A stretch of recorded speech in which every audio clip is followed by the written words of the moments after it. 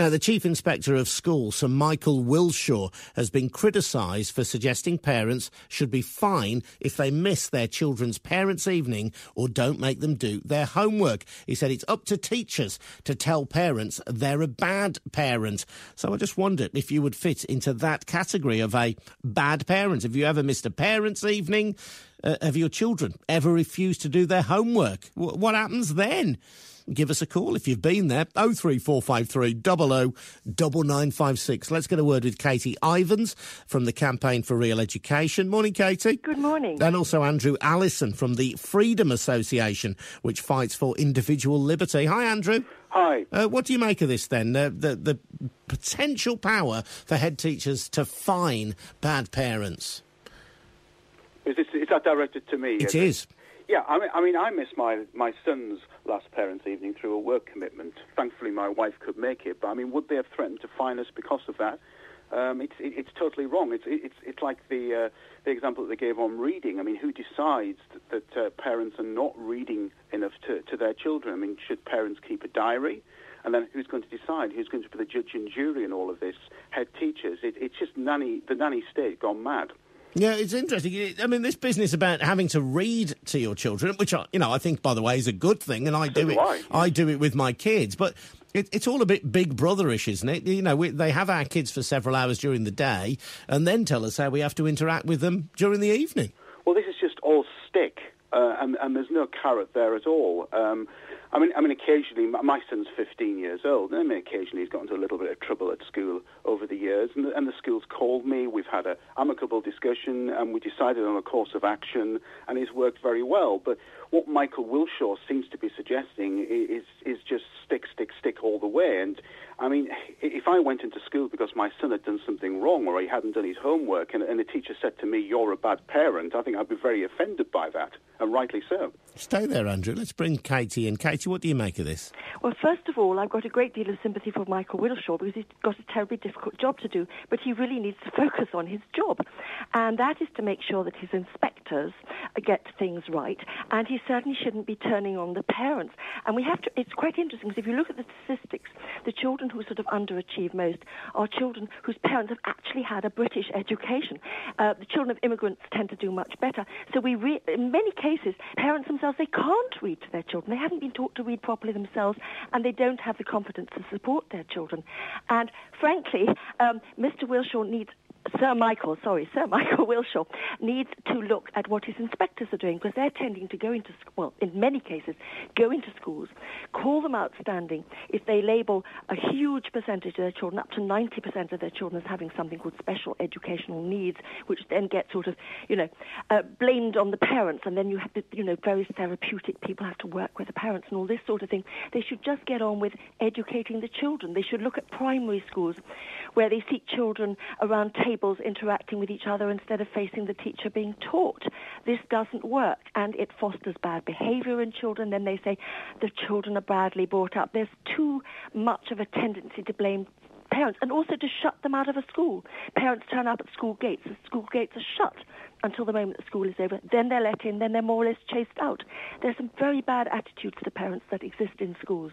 Interesting. Andrew, only the other day as well, it was mooted that as part of their manifesto, the Conservative Party is considering introducing compulsory parenting lessons if children don't do particularly well in the classroom, and that parents who are on benefits might have their benefits taken away if they don't attend these compulsory parenting classes. So all of a sudden, there's a lot of heat on mum and dad, and all they're doing is sending their kids to school. There is a lot of heat on mum and dad, and as anybody knows who is a parent, it's not an easy job at times. It does all depend on the child, but it can be quite tough.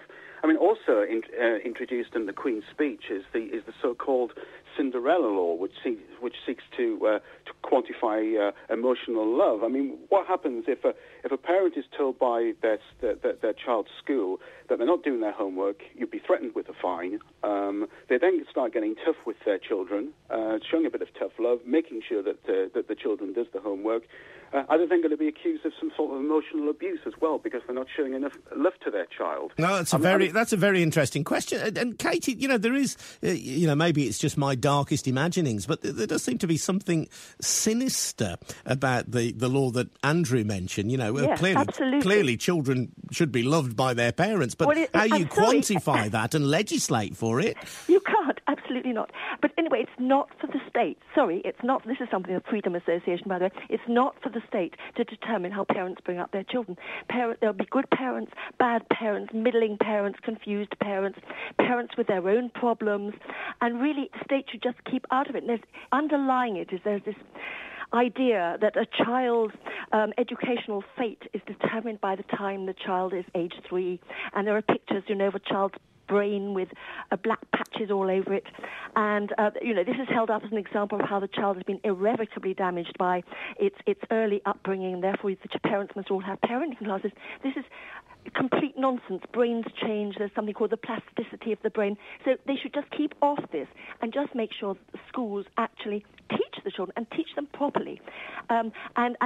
Schools have what's called, which some of us call, a therapeutic model of what they term education. It's not education. It's not teaching.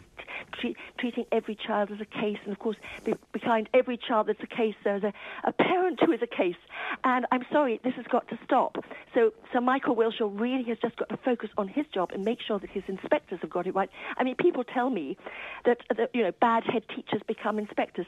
He's got a big job on his hands, and I think he should just stick to it and focus on it. I have a lot of sympathy for him, but he's got a job to do, and he should. Yeah, I mean, Andrew, thinking about it from Sir Michael Wilshaw's point of view, he presumably gets reports back from schools. He knows the education system in and out, and he will know, as most of us would understand, that whether a parent nurtures their child and encourages them to learn, or whether they don't, can play a big part in their education. I suppose from his point of view, he'd say, look, I'm just trying to make parents engage with their kids' schooling so that the kids turn out better in the end. Well, first of all, I completely agree with what's just been said. I mean, the state should just keep out of this. And yes, of course, parents should be encouraging their children all the time, but there are ways and means to do this. As has been previously stated, parents are locked out of schools at times. They stood outside the school gates waiting for their children to come out, and that's about it. Schools need to engage with parents more. And when you have that sort of relationship going, then that works to the benefit of the child. If it feels like the school is coming down on a parent with a stick all the time, then that just antagonises the relationship between parents and the school. And, of course, that has a detrimental impact on the child as well. Interesting to speak to you. Thank you for joining us today. Andrew Allison from the Freedom Association. Many thanks as well to Katie Ivans from the Campaign for Real Education, both in agreement that Sir Michael Wilshaw is out of order. But you look at it from his point of view, he sees schools underperforming, he sees children underperforming, and it drew attention in particular to children of white working class families. And he said that people, particularly members of the white working class, don't value education enough. So it might sound like a bit of a big stick, mightn't it, to punish children and to punish their parents if they don't attend parents' evening, to punish parents if the children don't do the homework. But is that one way to ensure that parents do get involved in their kids' schooling?